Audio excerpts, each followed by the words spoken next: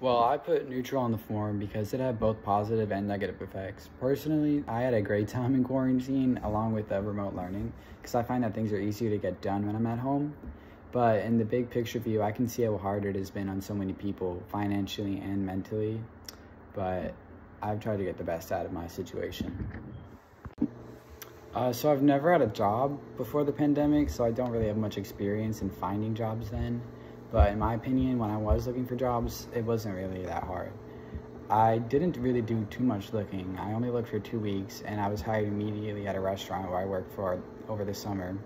And now my other job is here at Chaminade, so I don't think the pandemic affects that now, or it did before. I don't think I would really handle the pandemic any other way if I got the chance. I mean, I didn't really get much say in the effects of what it did or how anything like that, but I think I would probably spend less time in remote learning and for in-person, because I wish I had more of an in-person high school experience than I did from the pandemic.